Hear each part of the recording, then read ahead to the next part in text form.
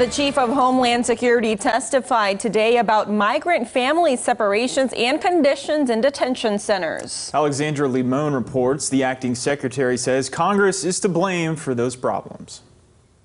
The IG said it was blatantly false. Emotions ran high in the House Oversight and Reform Committee Thursday as the acting Secretary of Homeland Security, Kevin McAleenan, said his department is doing all it can to manage the problem of children detained at the border. We're doing our level best in a very... What does that mean? What does that mean when a child is sitting in their own feces? This is familiar to you, seeing families, mothers and children, caged with Mylar blankets.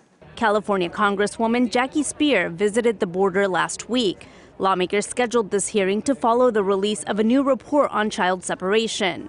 When McAleenan couldn't answer questions about the report, Speier expressed her frustration. I explained as well. Here's the problem. You've had this report since last Friday. You should have come prepared. McAleenan agreed that facilities along the border are not appropriate for housing migrant children, but he says Congress hasn't done enough to fix the problem since he first told lawmakers about it a year ago. I and CBP leaders have warned of the border security and humanitarian challenges in more than 100 briefings and meetings on the Hill. McAleenan said perceptions of a loophole in U.S. laws lead to child trafficking. We've had egregious cases, including a 51-year-old man who bought a 6-month-old child for $80 in Guatemala. McAleenan said ultimately Congress is responsible for the problems that stem from broken immigration and asylum laws.